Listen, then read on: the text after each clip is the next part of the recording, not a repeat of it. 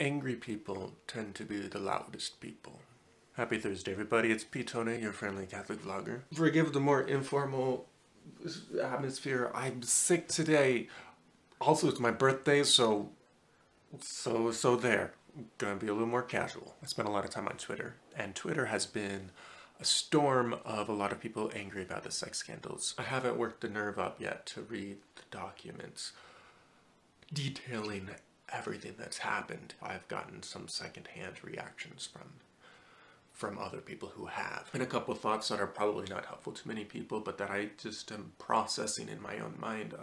It's strange because I'm very non-confrontational, and it bugs me when people speak in a confrontational way. People speak in an accusatory way. I have an instinctive, repulsive reaction to such language. A lot of people that I have a great amount of respect for have been using this sort of language because of the sex scandals. That's been a strange experience for me because, you know, I respect their opinions, and also they're using language that I usually hate, but, you know, this is extraordinary circumstances, so maybe it's appropriate. Some of the most viral content that's spreading around Twitter these days and other social media, I'm sure, is a lot of angry and a lot of contrition. It's outcry, a sense of this is very not okay and something needs to be done. And as Catholics, we owe apologies to the victims.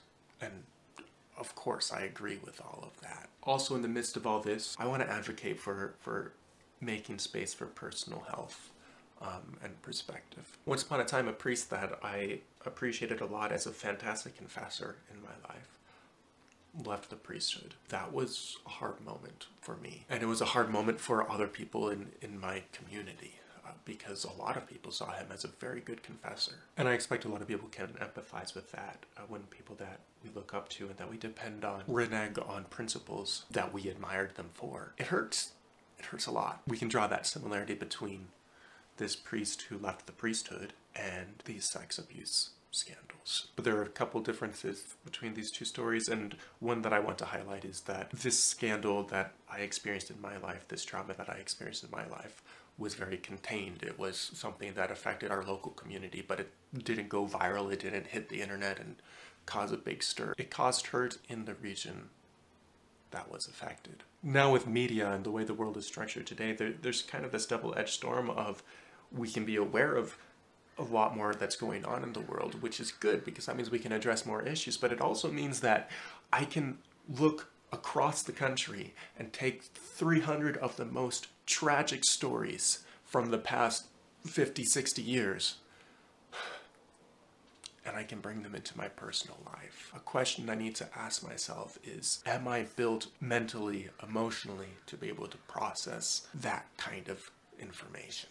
Those kinds of stories all at once. People have been overwhelmingly angry, and that's because this is an overwhelming amount of horrible news. I'm not any sort of church authority. I'm just a Catholic that makes videos from my bedroom. And I think that this news hits different people in different ways. There's going to be some people that feel intense anger, that feel intense heartbrokenness, that put up a lot of walls and just want to avoid thinking about it, that experience some crazy mix of all of those things and other things too. I'm a little bit hesitant to make a judgment about what should happen next. I don't think that that's my place to decide. This video is perhaps mostly for myself as I process these things a little bit, but for you, my dear viewers, I pray for you every day. If this has been something that has been weighing on you in any way, I just want you to know that you should have room to feel whatever you're feeling. If you feel angry, I think that makes sense. If you feel confused, I think that makes sense. If you feel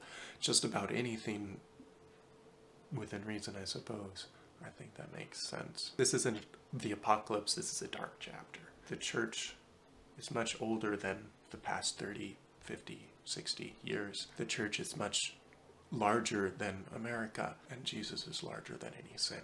Of course, there's so much more to say about all this. I don't know exactly what should be said, but I send you my prayers, and I ask you to pray for me, for the church, and for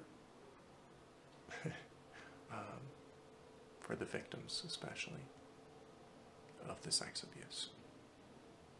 God bless and ciao.